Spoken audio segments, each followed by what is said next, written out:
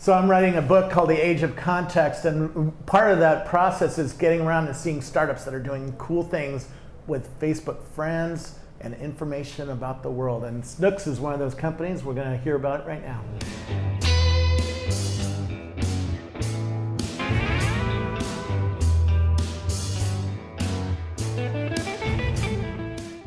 Who are you? I'm Ayelet Knopf. I started Blonde 2.0, which is a social media agency, actually the largest social media agency in Israel. Started in 2006, back when social media was still in its infancy. And basically, I love social media, everything related to social tech. That's my world. Very cool. Who are you? My name is Guy Pori. My day job, I'm VP Digital for BBDO in Tel Aviv, in other words, in advertising. And my night job, which is the cool part, is I'm the founder of Snoox. Cool. And also, who are you? My name is Eyal Rivlin. I'm here as the CEO of Snoox. I'm born and raised in a kibbutz in Israel. I worked at AAA.com. I was the COO in Gibraltar. Then I moved to the startup world. I ran user-generated content websites for the last 7 years, and now I'm here to run Snoox as the CEO.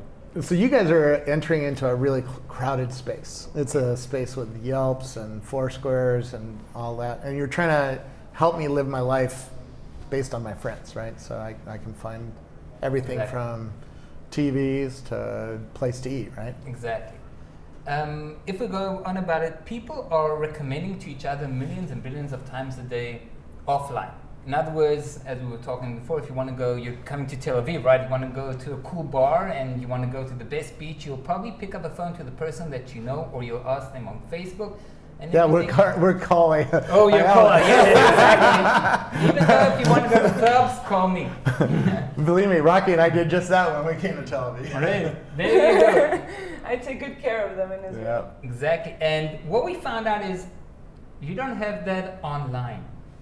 You don't have that immediate response. You don't have that, I want to go to this place right now and find out what to do and what do my friends tell me. You don't have that area yet. Nobody's really cracked that area, and that is what we're trying to do. We're trying to take that day-to-day recommendation, asking, and help, and kind of put it on steroids using social and everything else. Yeah, I think this is going to be a big trend with I call it the age of context, but it has to do with 5 things, right? Wearable computing, like the glasses. Yeah, that's exciting. More and more sensors, so you're going to be able to follow me around. The cell phone has 7 sensors, and soon I'll have 22 sensors on a wristband and stuff like that.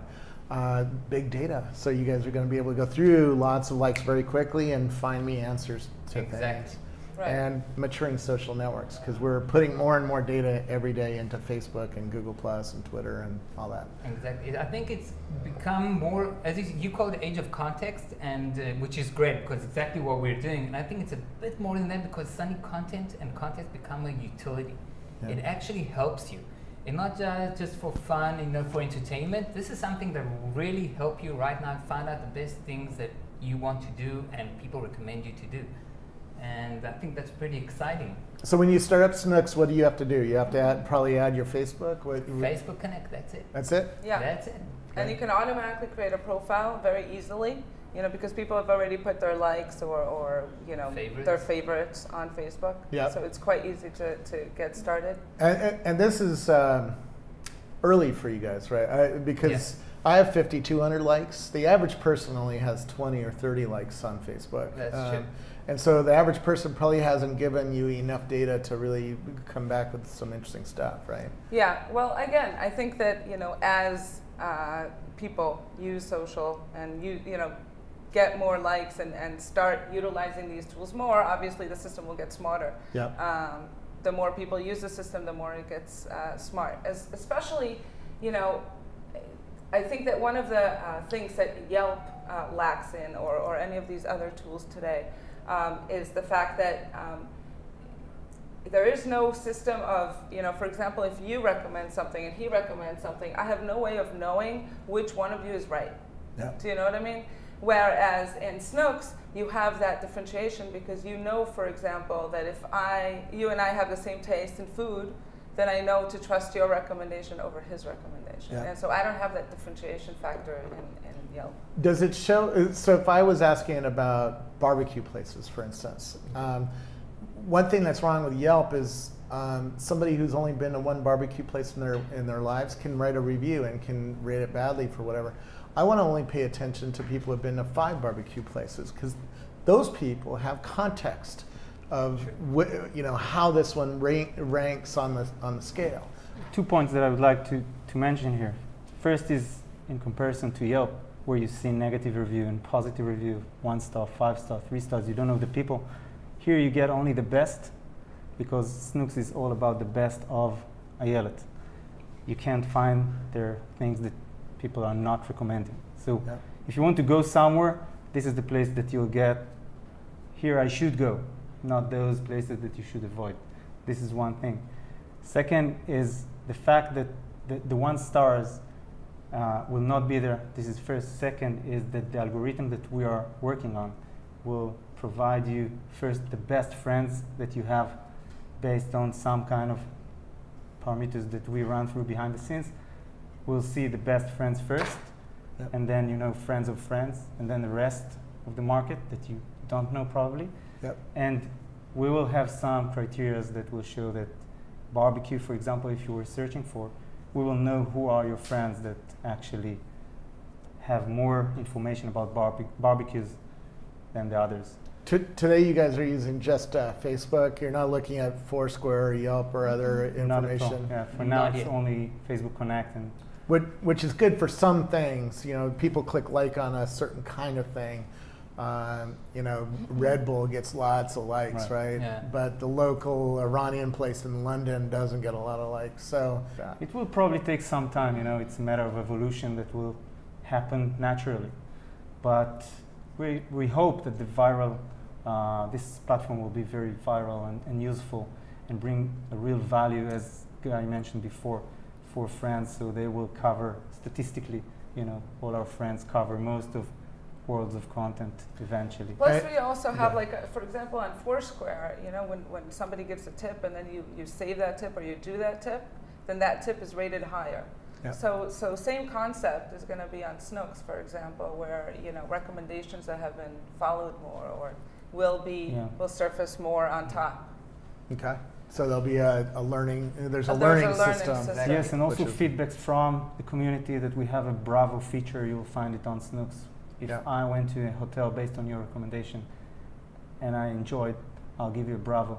This will bring you up the ladder, etc. So it's not just about traveling or eating, though. It's about everything. Everything that's likable on Facebook. Everything. So it's not just likable on Facebook. You can create your own content here. Like if you have your favorite books, I'm sure people love to know what Rabbi Scoble is reading right now. No, but there's entire services just about books. I know, but the thing is, you get everything. I mean, you can go to this site for travel and that site for books and the other site for movie, and here you have everything, but as I said, in the context of your friends, which is the most important part. In the context of your friends and your friends who are, the expertise level is obviously also important, right? So you have your friends, but then the fact that we're friends doesn't necessarily mean that we're going to like the same food. So again, we have 2 different factors here that the algorithm takes into account. Okay. So is it like Highlight and it's comparing our likes? So Highlight is more based on geo location. Yeah, but it shows me all the likes that we have in common, so I can say, oh, that person looks like So they have 300 likes in common. Yeah. That person probably is good to hang out with, right? Mm-hmm. Versus somebody who has no likes in common, and so we do this visual ranking, I guess. Right. The algorithmic ranking here is, it's endless work that we're working behind the scenes and improving it all the time. Exactly. It's so much information that we should take in and into consideration before presenting the results. But again, when you look for a movie and you have Guy and Ayelet as your friends, and Guy is the movie guy, then you will probably rely on his word. And this is the strength here. Of after I go and visit that restaurant or whatnot that my friends are recommending, do you ask me to rate it myself so that it improves? Because maybe she suggests some place that's really crappy. Yeah, that's what he said before. That's the Bravo. You have which is like our like button. It's you enjoyed her recommendation, give her a bravo. That'll, it'll be a kind of a setting of your relationship as well. Usually people will only do that if it's an extraordinary experience or if it really sucks. The middle, if it's pretty good, I probably won't do either with That's those, okay right? because we want the best.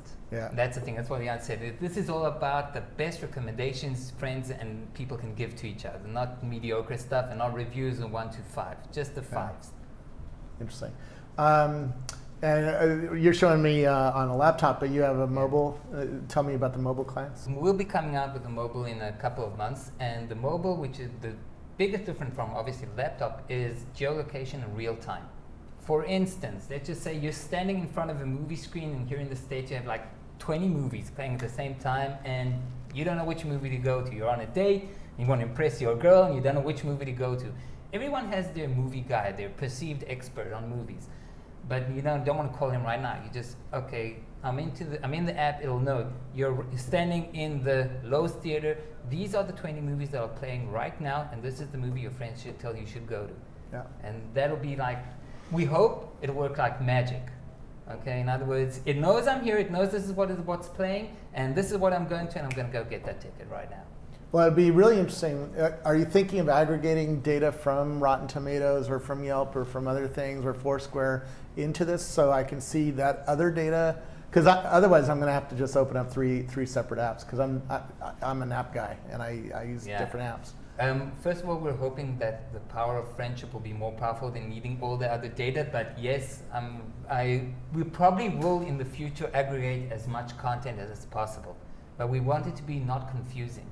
Yeah. That's the most important thing. This is supposed to be a kind of a decision-making platform, not an inquiry-making platform. Yeah. In other words, your friends tell you to go this place, and like in real life, if I told you, dude, this is the best bar in Tel Aviv, you'll probably go to that bar, right? Or you ask Ayelet.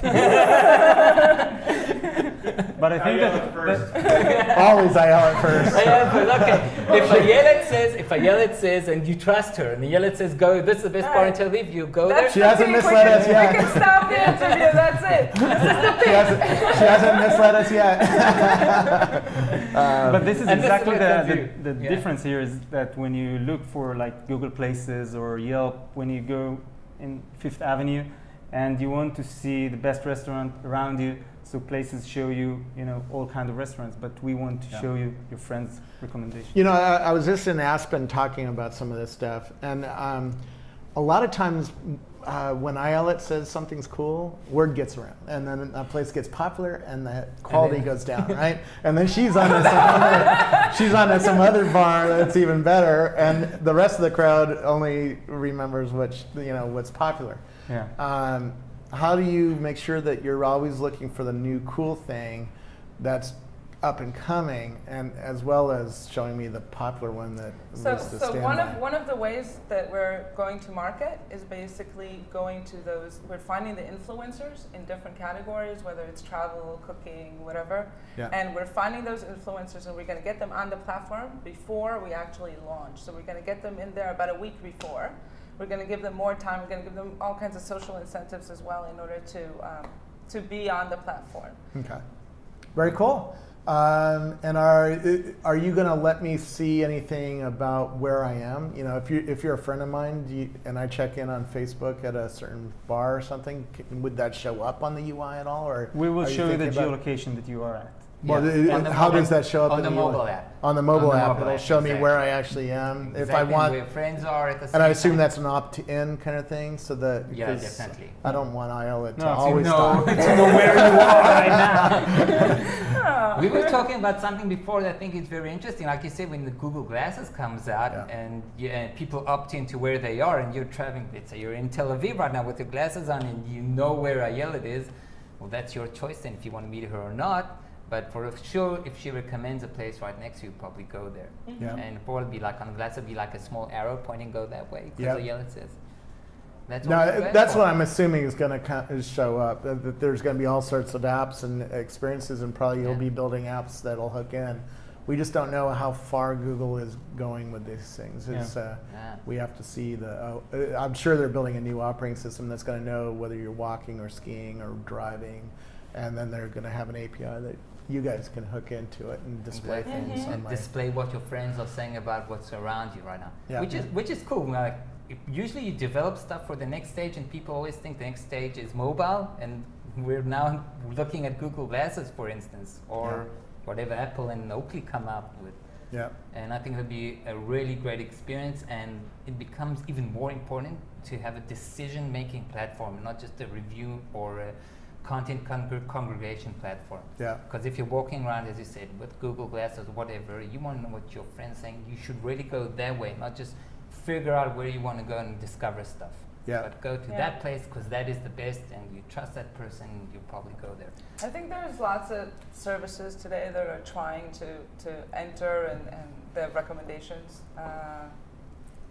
Space. and I think at the end of the day, it's going to be a combination really of who does the best job as far as interface, as far as experience, as far as giving the best recommendations, as far as really, giving you that full experience. Yep. And if the product gives you that, then you're going to come back and use it again. Right. So Because the need is there. the need is definitely there. And nobody actually cracked brought it, it. and nobody Yeah. put it into one website. Like if I want a Right. movie, I'll go to IMDb. But it's all separated into different websites. Yeah. So In Aspen this weekend that I just got back from, the Belly Up Bar is the most famous bar in Aspen. But they have different acts that play each night, some of which are probably not that good and some of which are really extraordinary. Yeah. Do you mix like the band, the rating for the band, along with the rating of the place? And can you tell me this is the best place to go to tonight? Because maybe my favorite band is playing at at the competitive bar, which Right. might not be as good overall, but Right. because my favorite band is at that bar, all of a sudden that becomes more important to head to. I think that at the end of the day, it is a user-generated database that will be, created here, and we won't be able to control what people will recommend. But eventually, the evolution of user-generated websites like Snoox is that the good stuff will be the first at the ladder, Yeah. and then it goes like in the hierarchy that the good stuff will be up there and the bad stuff will not be there. So if you look for a certain restaurant based on a band that you love and your friends love, probably when you search for that will be first. Yeah. So it will happen naturally. I think one of the things also that some of the services currently have, like, some of them focus on only mobile, and I think that it's important to give that web experience as well, because on the web it all looks, visually stimulating, and you can look at the different pictures of the different recommendations, for example, and I think that the fact that Snoox is giving both the mobile and the web experience is very important. When I travel, I take my iPad. So I'm starting to disagree with you. I'm starting to go completely mobile for all of this. Well, even iPad. I mean, the iPad, the screen is obviously bigger, and But usually when we're making decisions, we're walking out of the hotel and we're looking Right. at our mobile. Right. And it's not a web thing anymore for me for traveling. I totally agree. By the way, our mobile strategy is obviously very important, but let's face it, we're all old. Okay, and the young kids today, I don't think they'll even know what a PC is in like 2 years. Everything's going to be mobile. The high-end traveler, I just hung out with a bunch of them. They are mobile only. Only mobile, And exactly. It's certainly the skiers that I was hanging out with. They That's for are sure, mobile only only. mobile. So we're optimizing that experience. Yeah. Right. But we want But it you to asked be me. You visual. asked me before, for example, what's the difference between this or recommendations using Foursquare? So Foursquare is very geolocation based, Yeah. and this, for example, I can do in advance. Like if I know that I'm going to Rome or Paris, then I can go on the website, on the Snoox website, and kind of plan my trip in advance. Yeah. So it has the advanced feature where you can do stuff in advance, and also the real time. Yeah. And the web enables for that. I'm doing even that on my mobile phone now. I'm not doing any planning on the desktop That's anymore because I'm walking around and as people tell me, "Oh, you got to go here," I'm You're just adding like it. that. So I'm using mobile first for the whole thing. Okay, you're in a crowded space. At Salesforce last week, 2 weeks ago, Mark Benioff asked everybody who uses Yelp. Every single hand went up. Yeah. How are you going to get maybe not people not to stop using Yelp, but how do you get to build a brand that people recognize at that level? It's a combination. It's a new product, so naturally the challenge is huge. We're not saying that it's not. On the other hand, we believe that we're combining here three main areas where people today look for their friends first, and every time when we go to travel or wherever we go and we want to make any decision, we first look for our friends. This is what happens. So it is a major difference, which we believe that it has a lot of value. So this is one. Second, we're having this platform very visual, very impressive. We allow people to share their stuff in an impression, like display. We call it display. Impressive. What? Impressive. Like display of places they recommend or anything they recommend. Yeah. And it brings people, the recognition that they love to get and help their friends. So combining those two together with the social trend that we all going through, Facebook and Twitter and all those networks, and leveraging that makes it like a one community all over the world that we can each one share recommendations. These three elements makes it a very, very valuable product. And when you go out there and with Yelp or anyone else that cover that area, when you don't get your friends' recommendations, it's a big difference, and we believe that this is what will make the change. Also, I think that Yelp is very big here in the States and not so big in other places around the world. Salesforce had people from 60 countries, and every single hand went up in that room. Every hand. I'm so telling you. Don't undercount Yelp's ability to spread fast and Robert, outrun you guys. when we went through that, like we're 5 months here with Snoox, since actually I came, and we went live like about 2 weeks ago in an alpha mode. Anyone that we asked during those 5 months, what would you do first if you had to choose a hotel in Thailand? The first thing all of them said, I will ask a friend which hotel he would recommend. Yeah. And this was the first question that we asked, and 100% of them, this was the answer. So this is what they do every day. So we believe that it's a big difference. So where do we learn more about it? Where do we get it? Go to snoox.com. And it's spelled weird. So SNOOX. Very cool. And it's on the iTunes store, or it will be in a couple months, right? Right. So the first is the web, then the mobile client comes on. Right. Thank you very much. Thank Thanks you. for coming out. Yeah, thank you. Thank you. Thank you.